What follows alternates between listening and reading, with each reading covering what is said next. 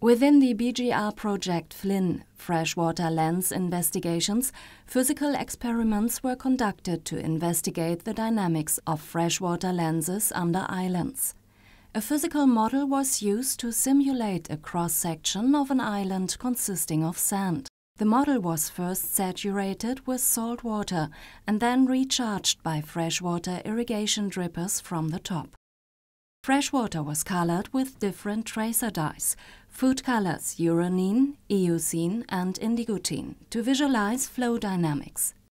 The following experiments were captured by time-lapse mode and took several hours in reality. Generation. By applying freshwater recharge to the top of the model, salt water gets displaced and a freshwater lens develops until reaching equilibrium. The final depth is dependent on the so-called Geiben-Herzberg relationship, which is determined by the densities of the fresh and salt water. Flow path.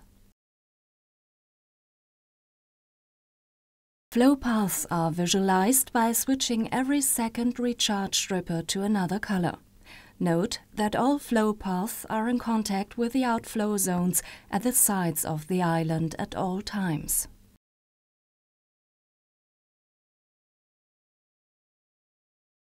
Age stratification.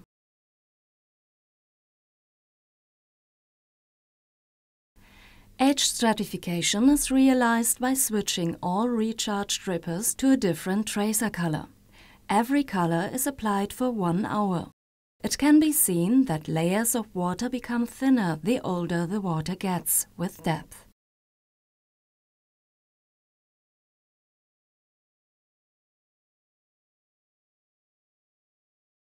Degradation.